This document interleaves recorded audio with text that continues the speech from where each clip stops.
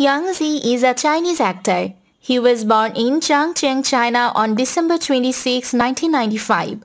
He studied at the Sichuan Arts Institute, majoring in drama and film performance. In 2022, he starred in Destined to Meet You.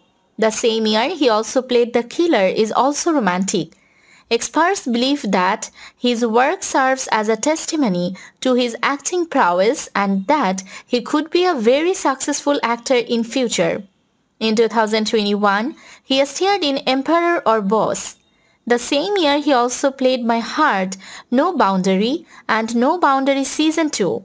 He eventually went on to become one of the most promising actors of the present generation. In 2020, he appeared in Parallel Love. The same year, he also played Zhou Overlord.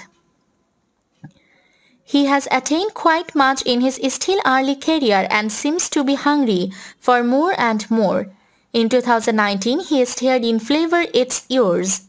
The same year, he also played the Prince of Tennis and The Legends. He is well known for his handsome appearance and model look alike with a good-looking figure and a cold gaze that can melt everyone's hearts.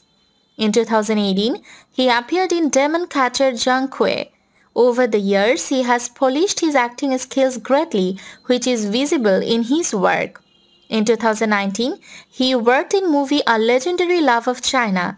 He wasn't wrong about his decision as in the next few years he gained enough popularity and recognition that he became a household name in China.